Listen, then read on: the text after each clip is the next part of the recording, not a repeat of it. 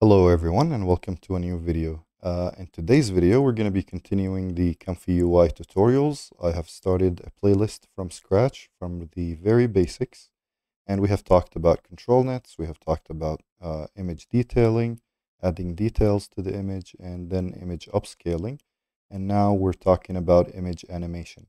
So in today's video we're going to be talking about image animation, and as you can see the chicken is happy about the animation. She can finally move its wings and look around and everything. So the image is coming to life, as you can see. And in today's video, we're going to be explaining how we can do that very easily. It's not a complicated workflow. As you can see, I try to make all my workflows very simple to follow. And I'll be leaving this workflow in my Coffee page in the description below. So let's talk about the nodes that we need for this workflow. We need the AnimateDiff evolved and the video helper suite and the C+ control box. This one is a custom node that you can download from my Coffee page for free. It's in the description below. And these two you can download them from the manager, install missing nodes, or you can go into install custom nodes and search for their name, and they'll be there and you can install them. The final thing that you need is that the version 3 SD 1.5 motion model. This model, you can also download it using the manager, install models, and just type mm and search, and you'll see this is the checkpoint that you need, version 3 SD 1.5 mm.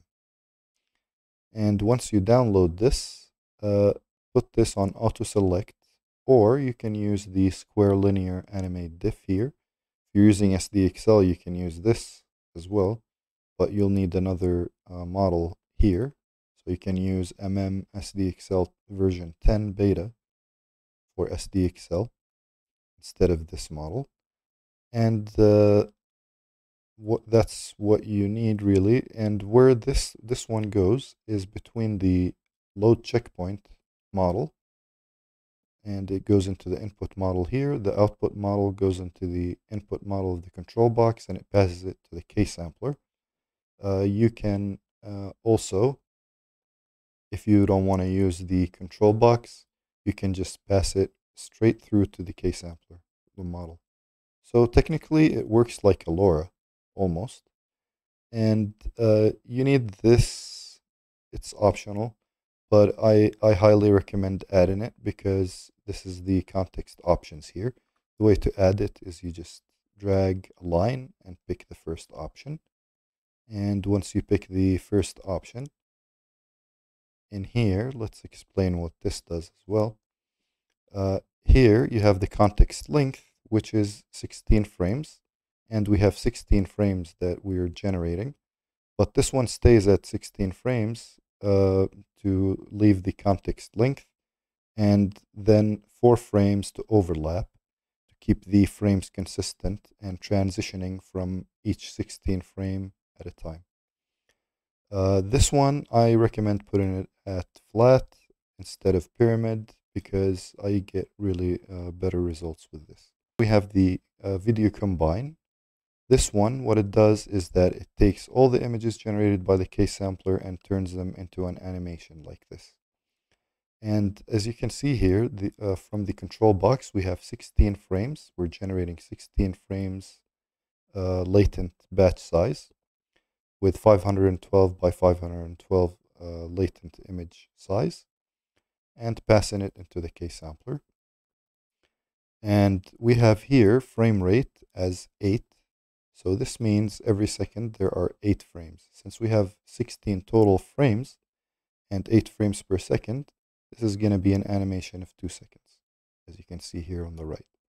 So let's test this animation.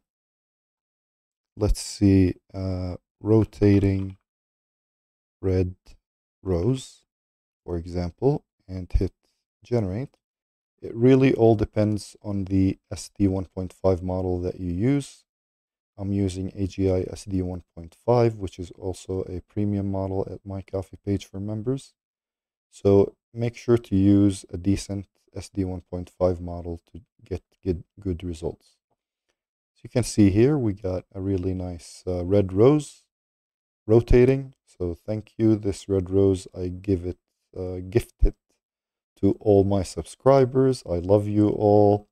And we're really close to 1,000 subscribers. So I really appreciate your support. Thank you very much for watching. Make sure to subscribe for future videos. And I'll see you in the next video.